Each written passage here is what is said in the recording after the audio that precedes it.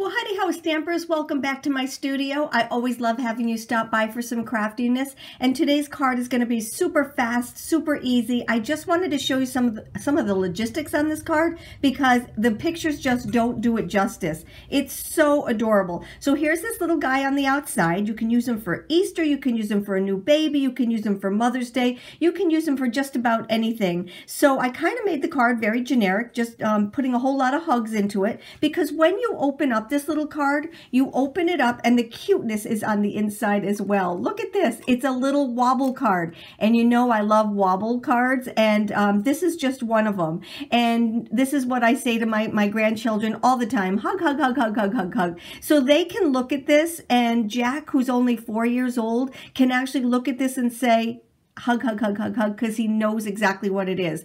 So I just love doing this. You're going to see on my blog post all of the ingredients that are in here so that you can also make this card. But let me just show you some of the products that I've used.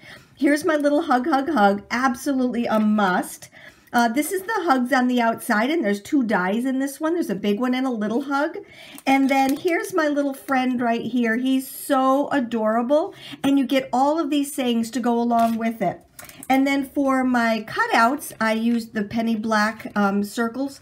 I use the rectangles all the time. I just got my circles, and I love them. And then for my background, this is one of my go-to backgrounds. It's not to be confused with Barnboard or any of those other ones out here. Shiplap is all the rage, and this is the Shiplap that I used for the background right over here. I love that.